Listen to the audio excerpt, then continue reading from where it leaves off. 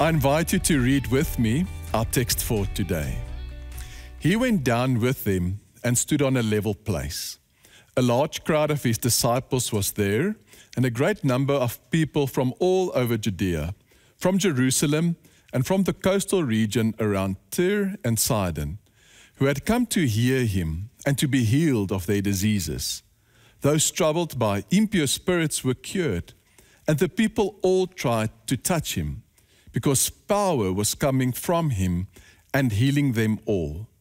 Looking at his disciples, he said, "Blessed are you who are poor, for yours is the kingdom of God. But woe to you who are rich, for you have already received your comfort." The theme for our time together today is the road to riches. Now, it does sound a bit like a game show, doesn't it? And while we laugh, I have to admit that it's not an easy topic to speak on, and for several reasons for myself. Firstly, I carry with me an upbringing and my childhood experiences as I hear Jesus teach about money, about wealth and riches. There were times in our family when things were stable, but there were also times when I saw and when I felt the worries of my parents. And so my fear of scarcity and my need for security makes it difficult at times to live in trust and in generosity. And then secondly, what makes it difficult is that we are constantly bombarded by our culture to spend more, to consume more, to move upwards. Our imagination is shaped by what we see in advertisements and on social media. And then thirdly, I'm an amateur when it comes to micro and macroeconomics, to the intricacies of economic systems and policies. The challenge for us is to learn from contemporary perspectives and to discern how to live it out in ways that honor God and His dream for our world. And maybe you have some of your own thoughts and feelings that arise. Now, isn't it curious that in a time where we are often asked how we feel about things, it's so difficult to talk about money, to talk about wealth? A friend writes how before a church board budget meeting, they were invited to reflect and share their answers to this question: what has been your happiest and saddest experience with money? How would you answer it? And maybe you want to reflect on it more this week. And as you hold these memories in your heart now, let us explore Jesus' teaching together. So what do when you have something important to say to your children? We say, "Look at me, give me your eyes." They listen with their ears, but we want their eyes. And this is what Jesus does. He's surrounded by a large crowd, people wanting things from him to be cured. But he searches out for his disciples. And then he says, "Blessed are you who are poor, for yours is the kingdom of God. And woe to you who are rich, for you have already received your comfort." Let's stay with the words kingdom of God. When Jesus starts his public life, he announces that the kingdom of God is at hand. The kingdom is coming. He is saying the king is coming. And with a new king or a CEO or a coach, they bring different values, different priorities and ways of doing things. And he puts into focus a clear decision each one of us has. And that is that we have to choose a master. There are two opposing kingdoms, each with their own pull. And Jesus states this unequivocally in Matthew 6, verse 24, when he says, "No one can serve two masters. Either you will hate the one and love the other, or you'll be devoted to the one and despise the other. You cannot serve both God and money."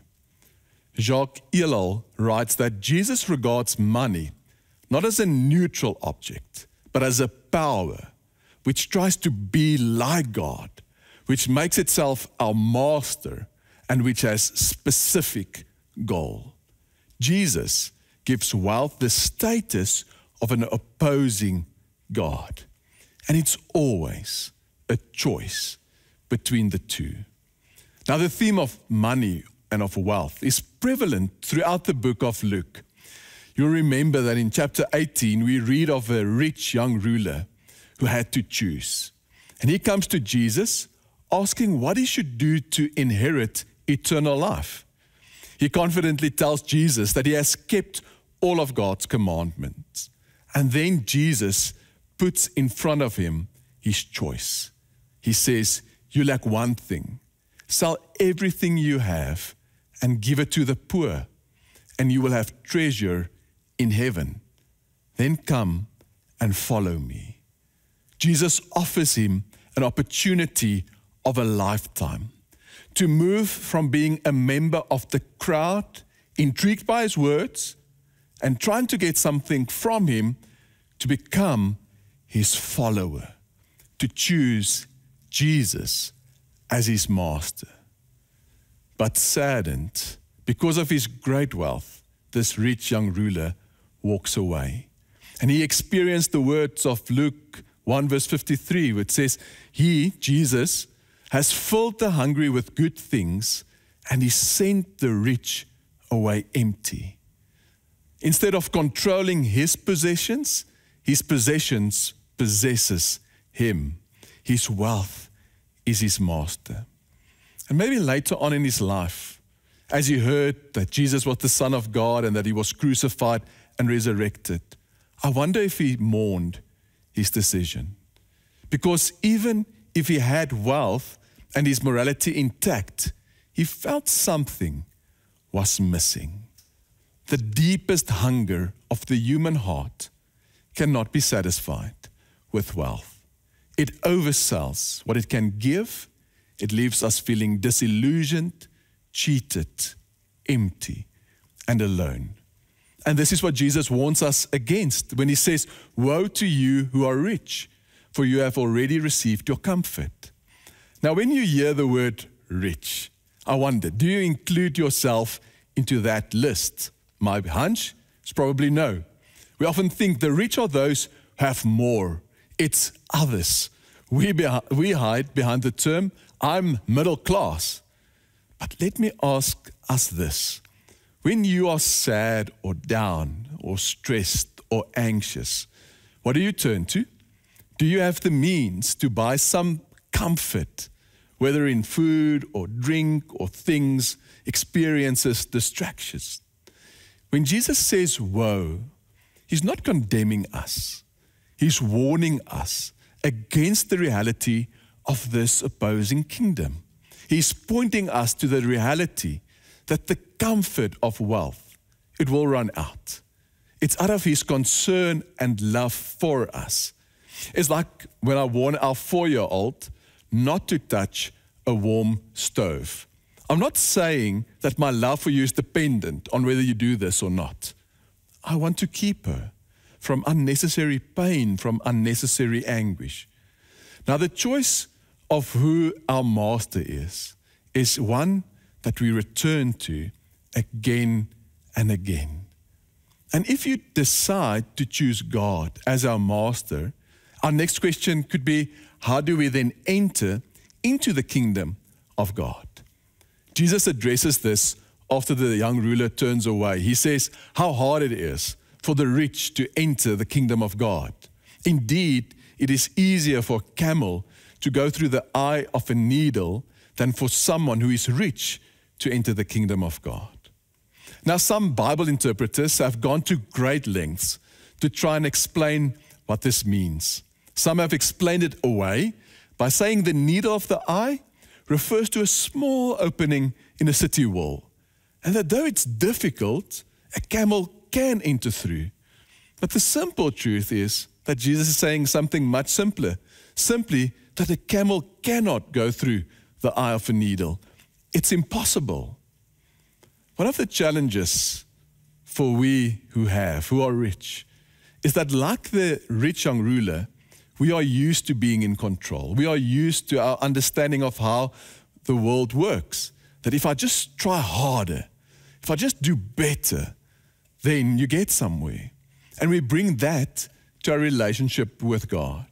We think, if I can just try harder, if I turn over a new leaf, I can save myself. I can be healed.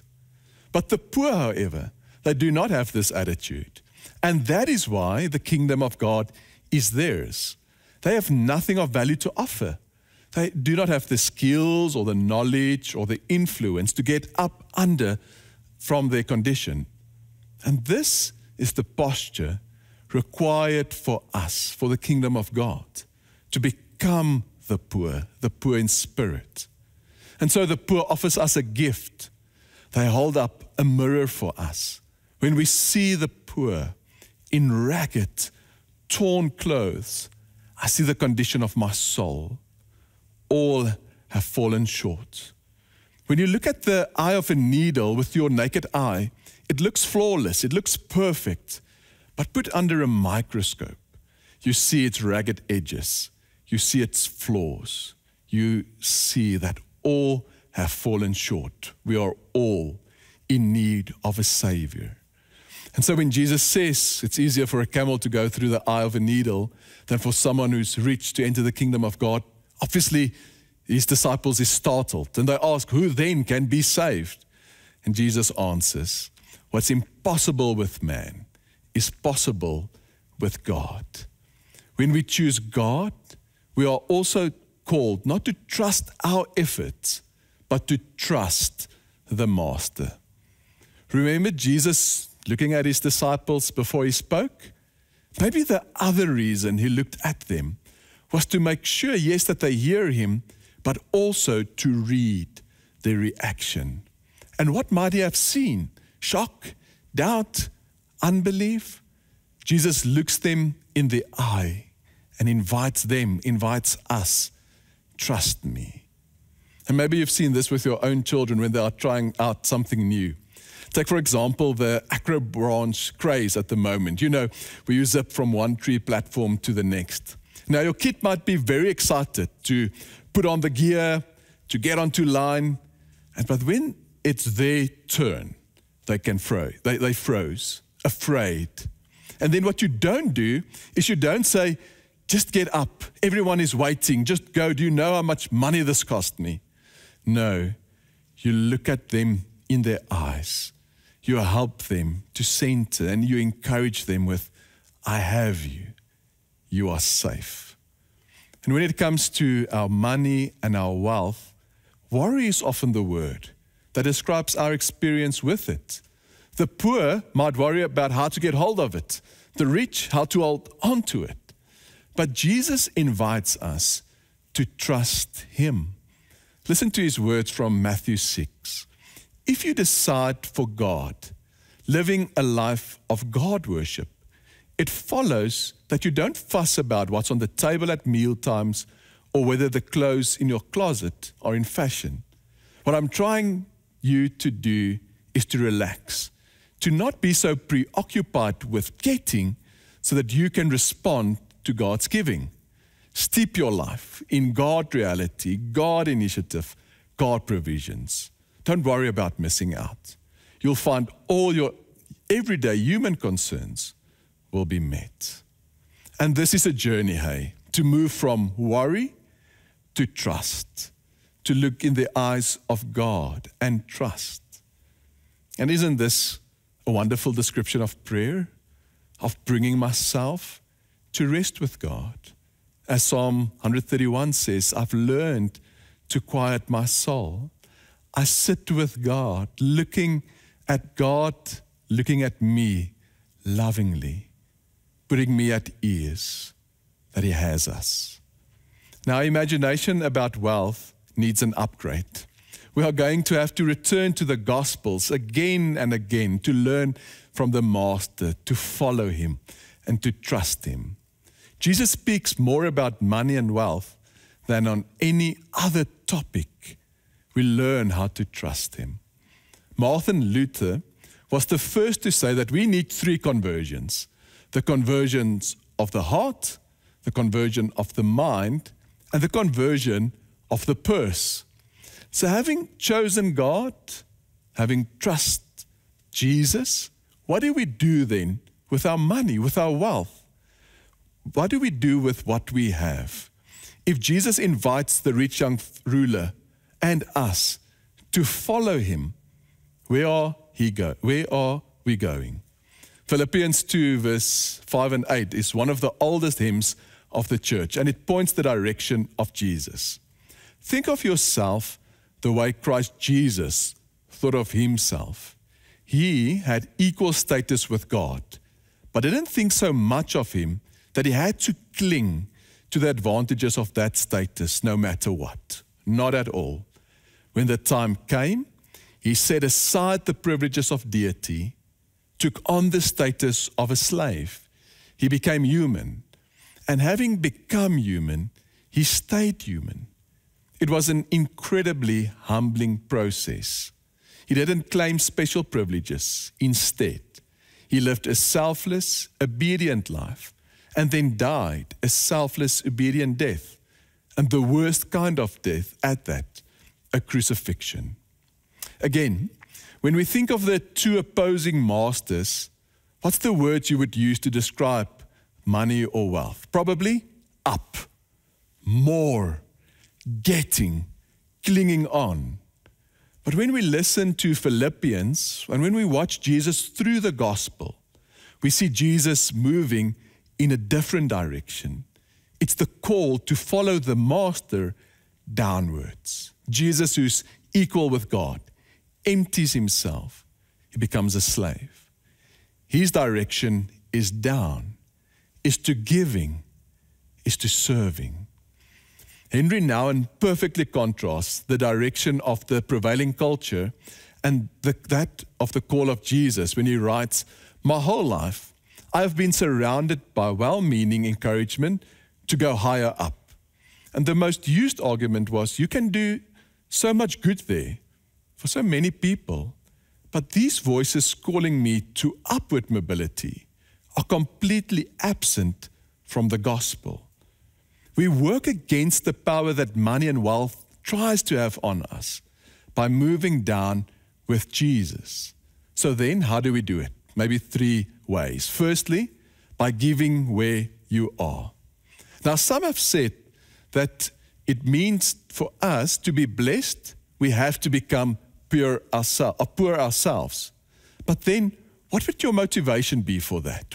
One could be fear. The fear of having anything or enjoying anything.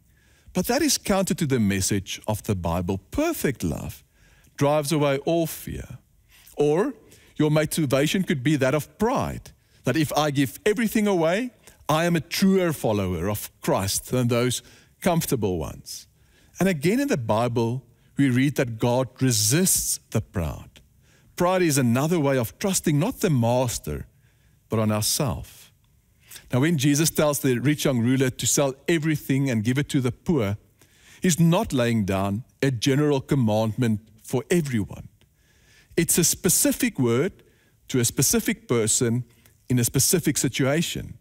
Zacchaeus turns to Jesus, says he will repay everyone, he will give away 50% of what he has. Nicodemus, also a rich man, he doesn't offer anything, and he's still accepted. When we follow Jesus downward, the place to start is our own families. Breadwinners have a responsibility to ensure that those who are dependent on us, that they feel adequately secure. Paul writes about this in 1 Timothy when he says, whoever does not provide for relatives, and especially for family members, has denied the faith and is worse than an unbeliever. And we see this in Jesus. As he is dying on the cross, he looks at his mother and as a disciple, and he says, women, this is your son. Son, this is your mother. Secondly, we follow the master downward in giving what we can. 2 Corinthians 9, verse 7 and 8 puts it like this. Each of you should give what you have decided to give in your heart, not reluctantly or under compulsion, for God loves a cheerful giver. We give not out of compulsion, but out of cheer. Jesus rightfully said that it's more joyful to give than it is to receive. And as you were holding onto your happiest experiences with money, my hunch is that for many of us, we experienced this when we used money to give to others. Now, what often makes it difficult for us to give cheerfully is that we don't have margin in our life, not in our diaries and not in our budgets. And in asking God to give us our daily bread, the bread Jesus taught us, we are going to have to ask God to help us discern between bread, what we need, and wants. And it's going to look different for each one of us. It might mean for me that when I can upgrade, should I? Could I rather use this margin and experience the joy of giving? Can I say no to some activities in my life so that I'm able to slow down and to see those in need and meet their need with a loving deed? So when we give, it's not out of compulsion, but it's from a deep gratitude of all that I have is a blessing of God. And then thirdly, we follow the Master downward in giving to the poor. In Luke 4, we read of Jesus being in the synagogue, and he's giving the scroll of Isaiah the prophet, and he reads from it. He reads, "The Spirit of the Lord is on me, because he has anointed me to proclaim good news to the poor. He has sent me to proclaim freedom to the prisoners and recovery of sight for the blind, to set the oppressed free, to proclaim the year of the Lord's favor." And then he says, "Today the scripture is filled in my hearing." Jesus again and again can be found at the people culture moved to the fringes. Jesus with the sick, the outcast, those who don't have, the poor. In his incarnation, Jesus becomes human.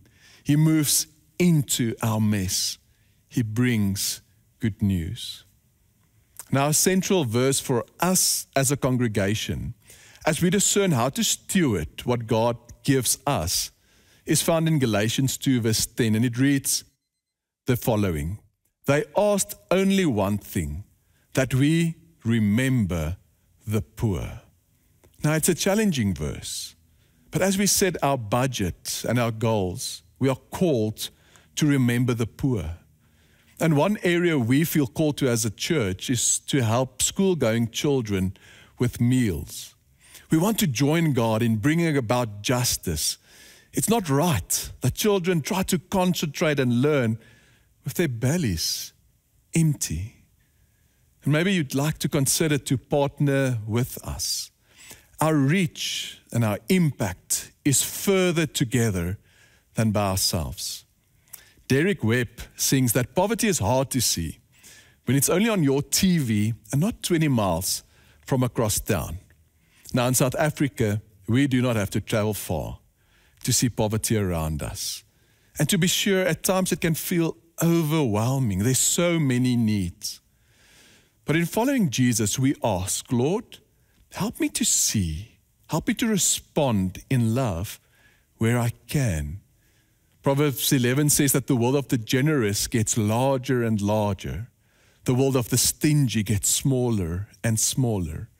And so we ask, "Lord, expand my heart." When we create margin in our calendar and budget, we follow Jesus downward. We come alongside those who don't have. And you know what? So often, those who don't have offer us so many gifts. A few years ago, I joined an outreach to Mozambique and to be with people, to work alongside them as we were building a training facility. And as we worked, and we worked hard, I found myself working alongside another man, and he shared something of his family, of his joys, his dreams, his hopes. And I wondered, is there something that I can help with?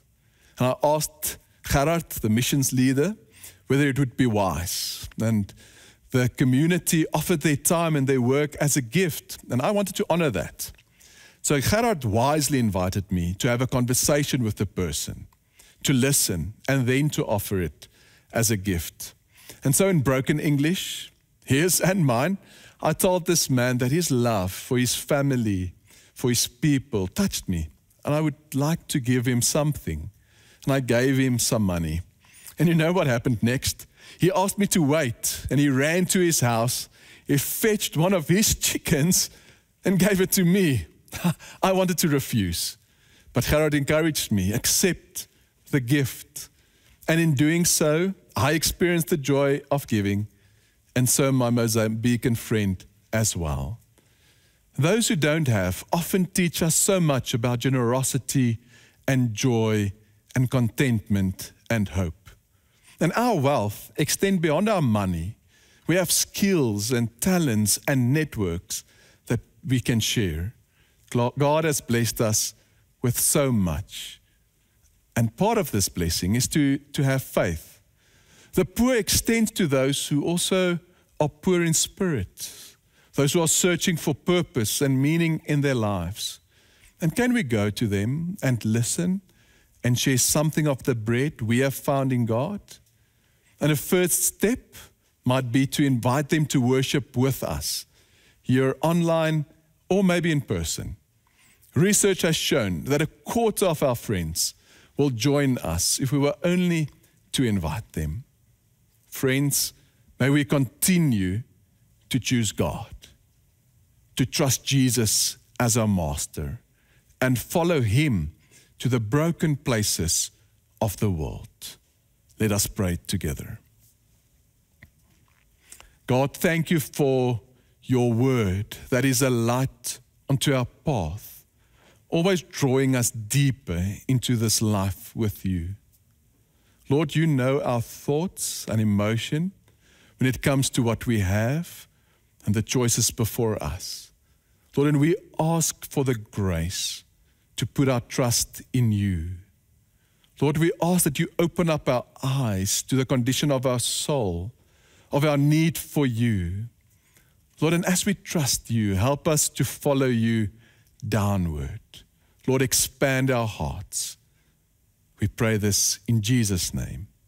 Amen. Receive the blessing of God.